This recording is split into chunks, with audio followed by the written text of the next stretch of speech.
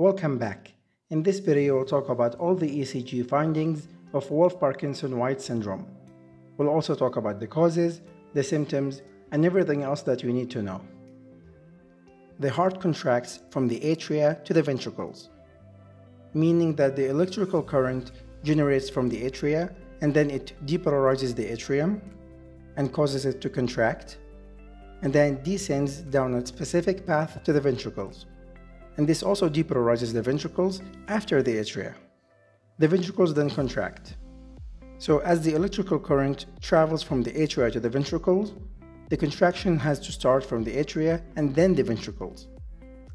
But in this syndrome, sometimes there will be an accessory pathway. This pathway has less resistance and it favors the electrical currents pathway, meaning that the electrical current will travel to the ventricles and causes it to contract before the atria contracts.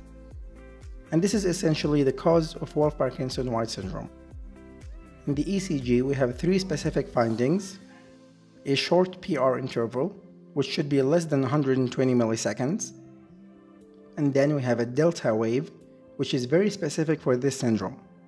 And remember that everything that is specific for something in particular, like the delta wave that we only see with this syndrome, is very important for exams.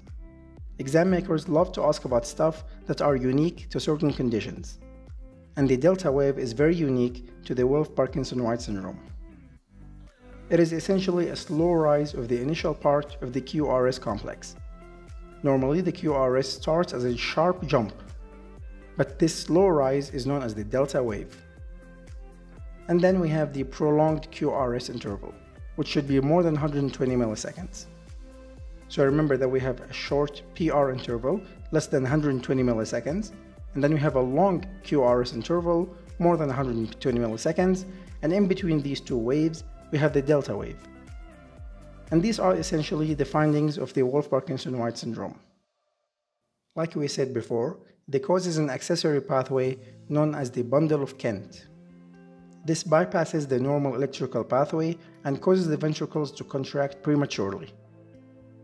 And of course, this puts the patient at higher risk of arrhythmias. The important symptoms include palpitation, and this is always a risky sign that the patient might develop arrhythmia at any moment. Chest pain, difficulty breathing, and this occurs because the heart is not very effective in pumping the blood to the lungs. So this inefficiency causes the difficulty to breathe or dyspnea. Also lightheadedness, fainting and fatigue, and anxiety. Most of these symptoms stem from the heart's inefficiency, as when the ventricles contract prematurely, they will contract with less blood than they should normally have, so less blood will be pumped to the body. There are three types of arrhythmias that are prone to happen in this syndrome. The most common is the AV reentrant tachycardia, which is basically the ventricle contracting while the atria is also contracting. So you will have the P wave occurring within the QRS complex. And we also have atrial fibrillation and atrial flutter.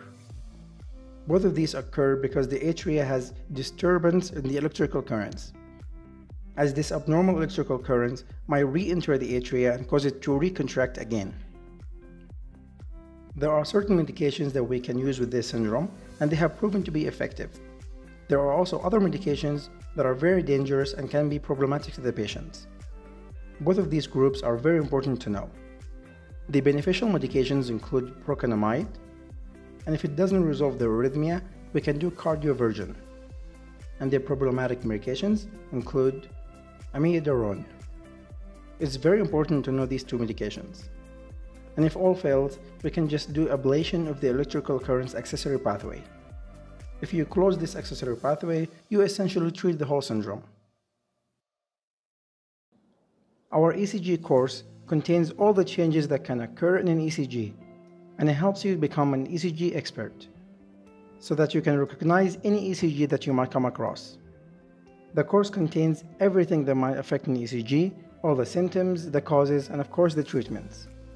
It also has plenty of quizzes to test your knowledge and make sure that you cement these informations and be able to answer any question about an ECG. You can access the course using the link in the description or in the pinned comment.